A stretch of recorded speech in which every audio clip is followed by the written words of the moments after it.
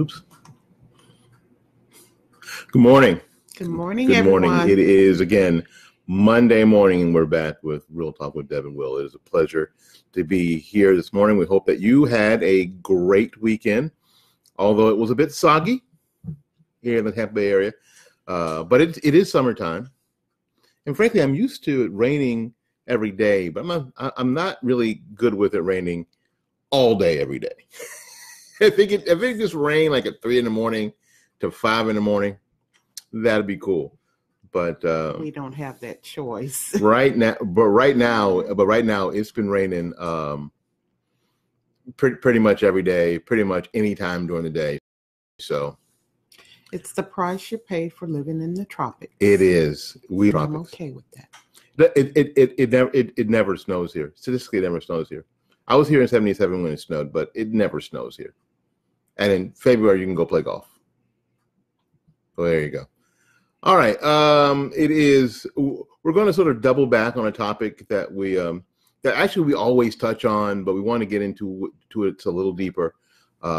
What is the most important relationship in your house?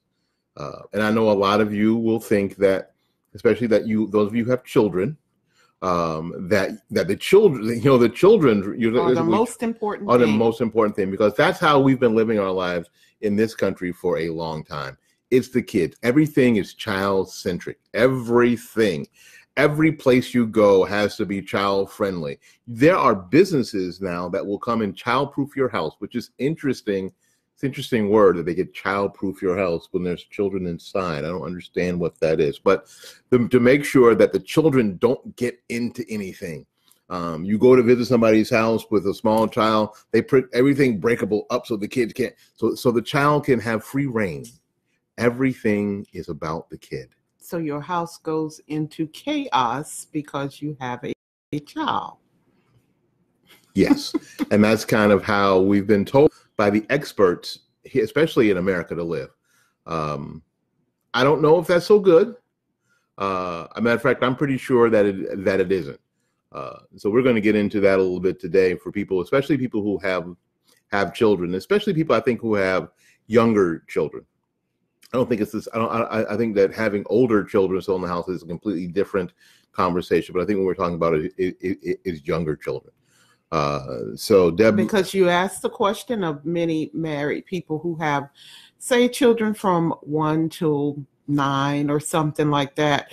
What is the most important? What is the most important thing in the household? And you think it's the children, but of course, it's important to take care of your children, to feed them, clothe them, keep them in a dry environment and warm and protected. So you shouldn't leave them in the yard. No. Overnight, if they're misbehaving, he's like, nope, gotta stay in the yard. That's probably not good. Chained to the tree. Chained to the tree. That'll probably get you in jail. Yeah, that will get you in jail. And good, because you're crazy. But the children are not the most important thing in your marriage, because what should come first is your relationship. Most people get married first, and that is the most important part of your relationship, and then the children come. But now you see a lot of. That's not the norm, because a lot of people have their children way before they actually commit to each other in the marriage portion. Isn't that part of the problem though? I think so. Because when you have the kids first, then and that becomes your level of commitment when you have the children first, because you hear guys say all the time, "Well, I take care of my kids." Well, you didn't even marry their mother. How are you taking care of your kid? You didn't marry their mother. You didn't even do something that doesn't cost you anything really. You still bail on all of them, in an afternoon.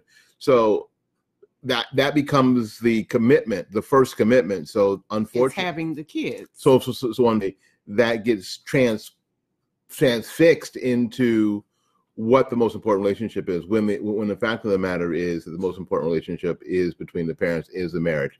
That's the most important relationship. And I'm not condemning people who have children out of wedlock. That's between you and your God and whatever you do. Because for the grace of God, that could have been us. It could have been us. But what I am saying is that your children, if you plan on having a successful marriage or a successful relationship, don't put your children before that relationship. You got to have a good, stable relationship, and then father and mother those children. Then you are stronger and more capable of taking care of your children properly. Yeah, it's now I have to go do something technical, but I'll be right back. But the idea is, even on an airplane, they tell you when the mask comes down to put it on yourself first. Yes. Because then then you're able to take care of the children because you're not passed out, fainted, or oxygen deprived. You can actually take care of your children. Otherwise, if you put the mask on them first, you're putting it on them to take care of you. So that should be a really good example of what has to happen in a family, that the most important relationship in the house has to be the parents, because they're the ones in charge of taking care of the children. So put the mask on you first. That's the deal. Take care of your marriage before taking care of your children. Your marriage needs to be strong. That's why a lot of times when people go into the process of having kids and stuff, it starts to dwindle and things start to fall apart because you haven't secured your two's relationship. How can you have a relationship with this newborn that is struggling and screaming for you at 2 a.m. in the morning, and you can't even you don't even like the person that's laying next to you? So you got two pressures on you. The person laying next to you wants attention, and then that baby wants attention. So who gets the attention first? Most likely the mother gets up and she goes and takes care of the child. But you got to find time to take care of your relationship. My husband's having a little technical difficulties I'm good. here. Go ahead. I'm good. You're doing good. I'm proud of you. Keep on, baby. You're doing good. You're doing good. The marriage strength is important, because if you focus only on your children and taking care of them and spending more time with them than you do with your spouse, what happens when that child graduates from high school or finishes college and totally moves away from your home, and you're there with a stranger because you spent more time making sure Johnny got to football practice and making sure that Johnny can play that instrument, and Johnny can do all. Johnny is very successful, but what do you know about your spouse? And that's why I think that's why you see when the kids leave a lot of times, and people have been married 25 years, that they end up in divorce, and you think, what? Everything, after all those years, everything seemed to go so well. The children were so successful, and they were involved in this and that, and they were great. They were great baseball parents, and they were great football parents, and they were great band parents and orchestra boosters. And they seemed so happy. No, what they seemed was busy. Yes, they were busy, and they didn't have time to deal with whatever was going on between the two of them. And then once the child is gone, then it's like, okay, who are you? And even in situations where you don't see the same sort of divorce situation, I had a light go up, but we're still here. It was a battery powered light, so the electricity didn't go out the house. We're good. But the deal is that when the children need you the most, when they're of age where they really need you to be there for them, if they don't have that solid base to jump off from, to make sure they can come back to, what in their teenage angst, when they're most angst time in their teenage years, if they can't depend on their parents to be there and to be that strong place, that safe place for them, because your relationship is crap, then you're not helping then you're really not helping anybody. Yeah. Because at that time in their life, they are starting relationships and getting to know possibly their spouses and, you know, who they're going to be as adults. And they come to you and want help with that. Well, you spent so much time on developing them when they were a baby or a kid. Now you can't help them when they are adults. Because they look at your relationship, you know what, and I'm telling you, kids and people see more of what's happening than what you actually say. So if they they can see the condition of your relationship. They can, and that's their first example. So if you're really interested in your children being successful and having successful relationships, then it is really important that first relationship they see is a strong relationship, and has all the elements that you want them to have in it. But you have to have that in your relationship first. So that's another reason why this relationship is more important than the next relationship. Now again, I'm not saying that you should be a tiger mom and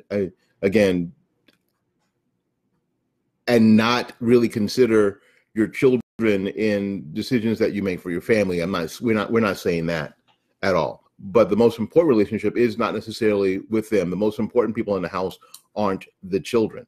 I think we have this whole this flipped up upside down idea. We think that in a corporation that the most important people are the workers, when the fact of the matter is that the most important person in the place is actually the CEO. That's the person who has the responsibility to make sure that the company has the vision and all the things it needs to go forward. So the workers, the entry-level workers can still have a job. So it is the CEO who's the most important person. In a classroom, and I spent 15.1 years in education. The most important person in the classroom is not the student. The most important person in the classroom is the teacher, because you could have the kids in the classroom by themselves without the teacher. Then what do you have? Zippo. You got nothing. So the most important person in the classroom is not the student. It is actually the teacher. So we've sort of got this upside down because we are in a touchy-feely sort of, politically correct sort of time frame that has gotten really off course, and it's gotten relationships and families really off course by not considering what entities are the most important entities in the house, in the business, in the school.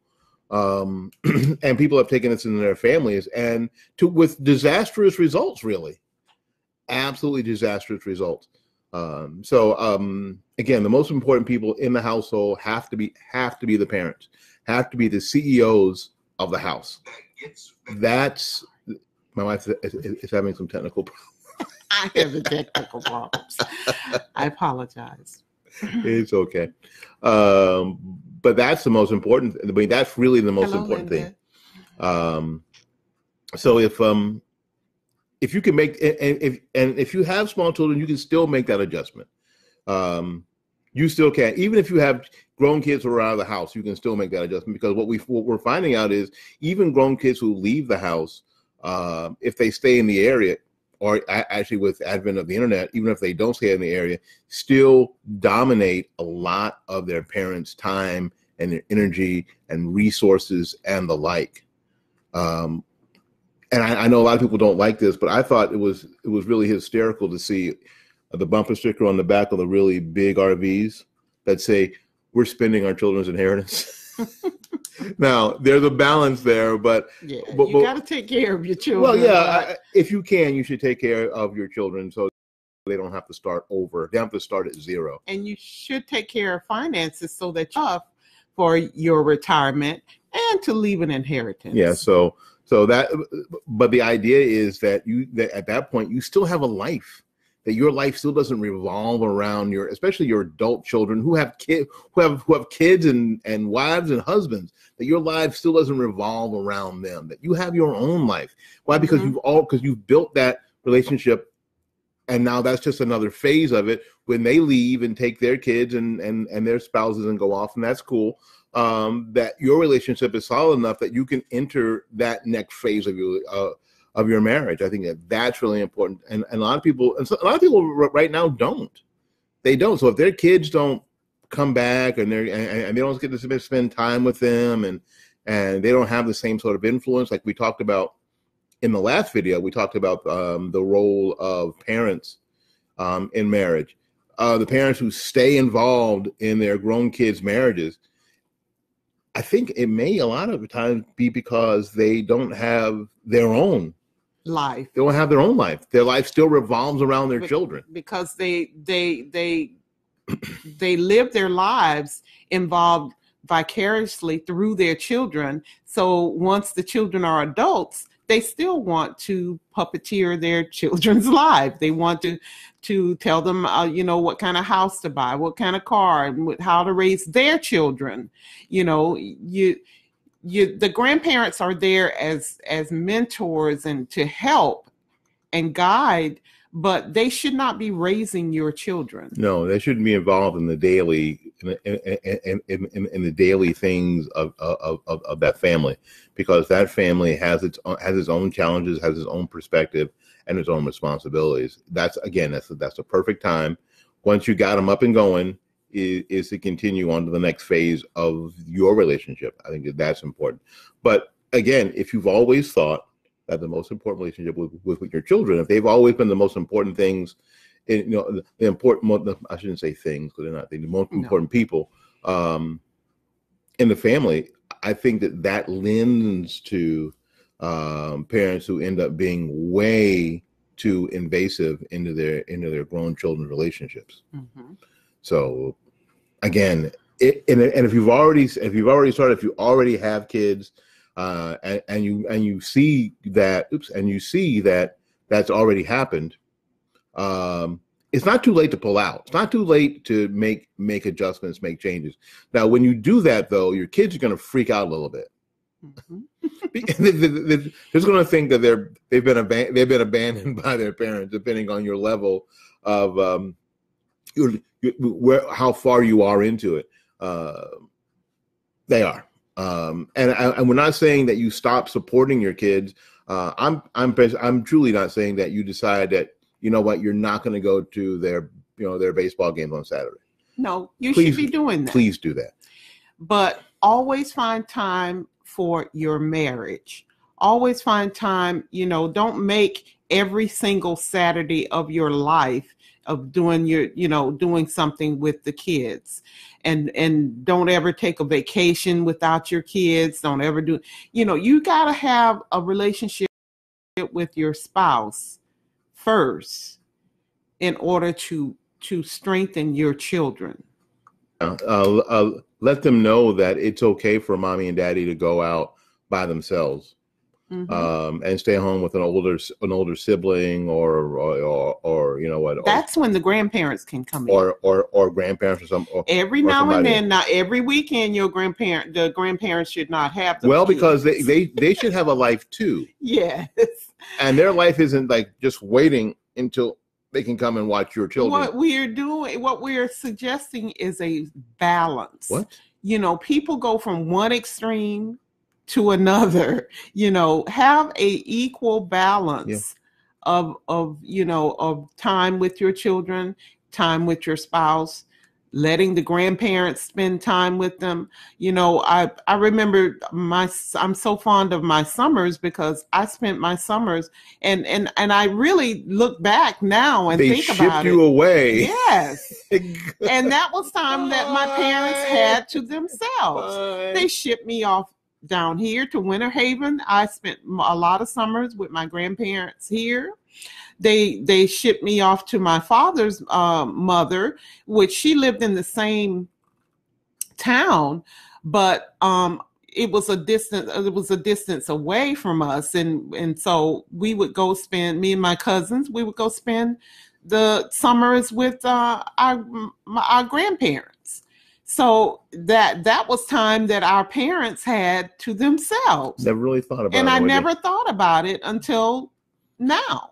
There's got to be time that the kids are not the most important thing in the house. And a lot of times the kids, when they are made that way, they expect their spouse to think, well, she's the best thing since sliced bread, and you're going to be put up on a pedestal when you get married. And it's not going to be that way all the time. No, right? That's absolutely correct. That is absolutely correct. So I think Debbie's right. It gives children a sort of skewed view of their level of importance. We talk, in a social sense, we talk all the time about people feeling entitled. These kids feel so entitled. And I've said forever, it isn't the newfangled kids that are the problem. It's the newfangled parents that are the problem. Parents are the problem. It's a different generation raising kids. And I think because we have entered this sort of, and we called it in the school system, student-centric or child-centric education, child-centric everything, where everything in the world revolves around the 6-year-old, that adults can't do adult things. Adults can't make adult decisions, can't make good decisions for themselves or the children, because you always have to consider the feelings and the comfort of the 6-year-old. When the fact of the matter is that sometimes the 6-year-old is going to be uncomfortable by a smart, responsible decision by adults, and they will always think that they're the most important thing ever. And when the fact of the matter is, like I told you, like I just said, in a school setting, in a classroom, the student is not the most important thing. Now, a lot of us say that, but all you got to do is think just one more. Level up. That without the teacher, what do you have? Nothing. Children of the corn. What you got? So the teacher is the most important person in the classroom. If the CEO doesn't do a good job, there aren't any jobs. Mm-hmm. That's all there is to it. If the CEO does a crap job, then the company goes away, and then nobody has a job. Nobody has a job. So it's really important. If you're on, I know I'm backing up with the video. If you're on an airplane and the mask drops down and the kid grabs it, but they're not strong enough to open up the emergency door, then you're all going to die. And you're on the floor. You're all going to die. Everybody's going to die. So the stronger person has to have the air. The adult has to have the air, because that's the person who can open the emergency door and make sure that the kids get out. And the stronger person in the house is the adults. And they need to be strong enough to be able to go to work, to feed you, to take care of you, and all of that. So the most important person in that household are the parents, and not the children. And the studies have already said that children who grow up in a household with a mom and dad who have a good relationship actually do better.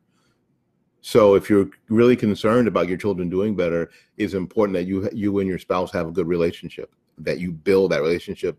So the kids have a good example. So they know what a good example is when they leave.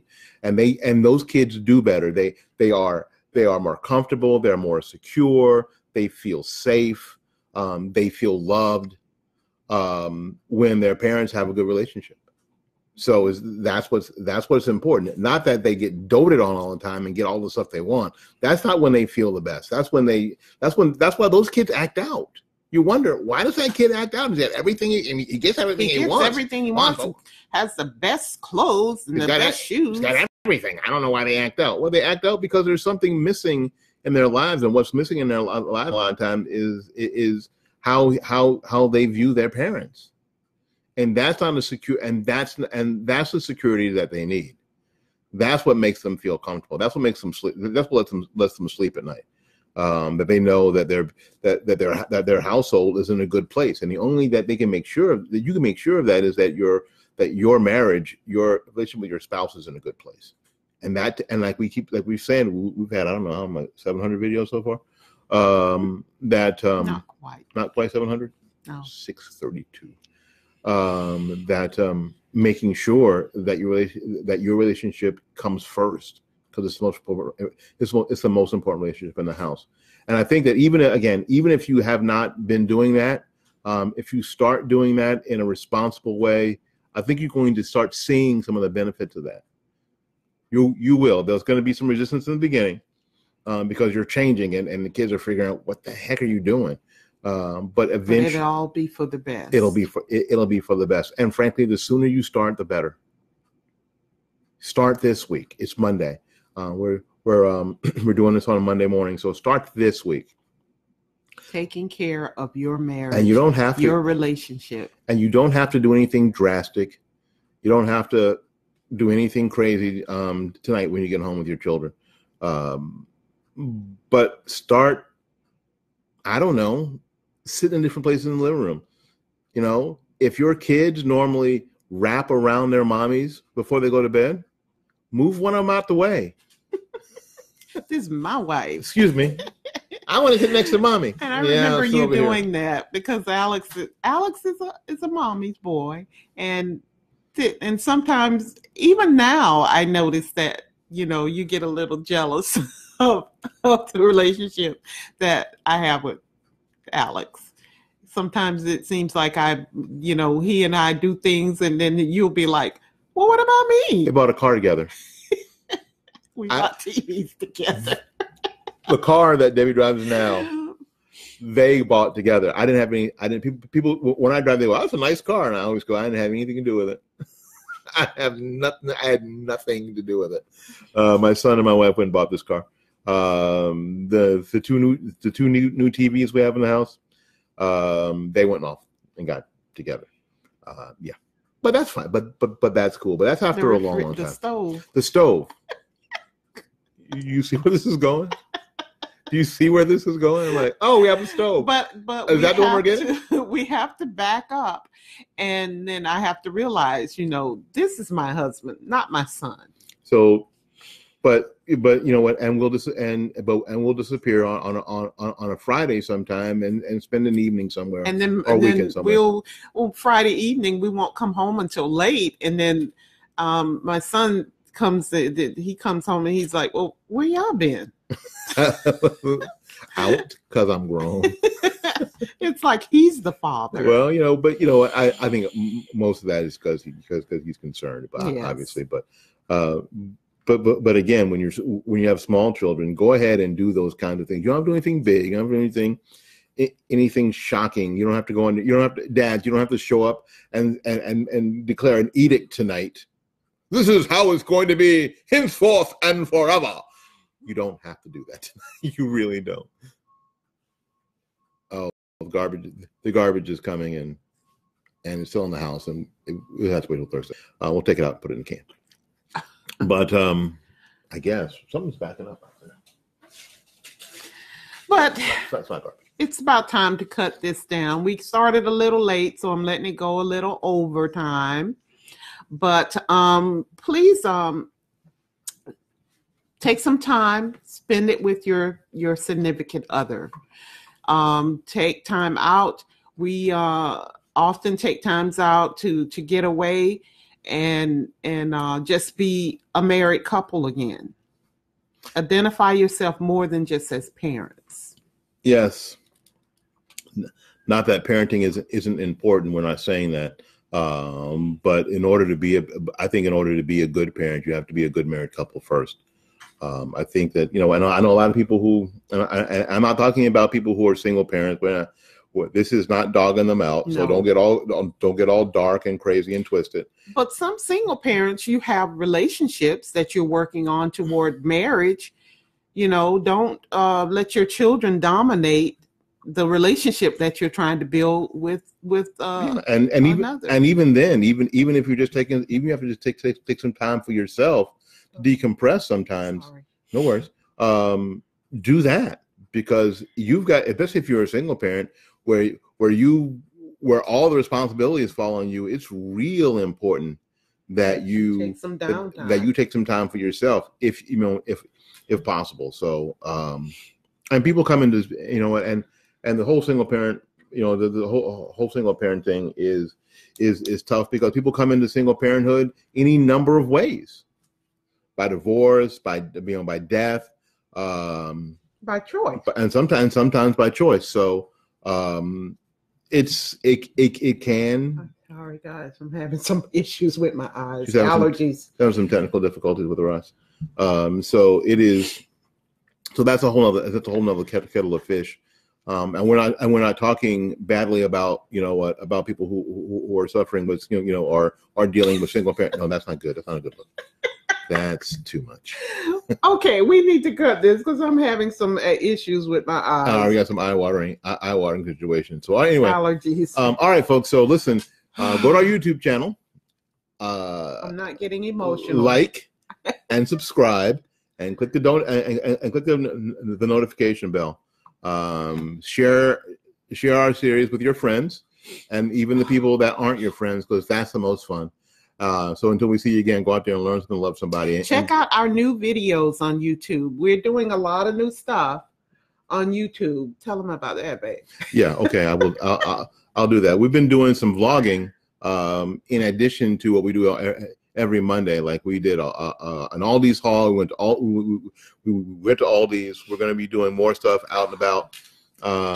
And check it out because there's new stuff there, and there's more stuff there than what you see here on Facebook on Monday. So, and some of the new stuff's on the website. Go to the website, and I'm going to put the website in the description on Facebook and on YouTube. So, all right, we got to get out of here and make it for somebody else. So until we see you again, go out there and love somebody, learn something, love somebody, and for goodness sakes, y'all take care of yourself. Peace. We'll see you when we see you. Have a wonderful week. Yeah, love you. Do what you can.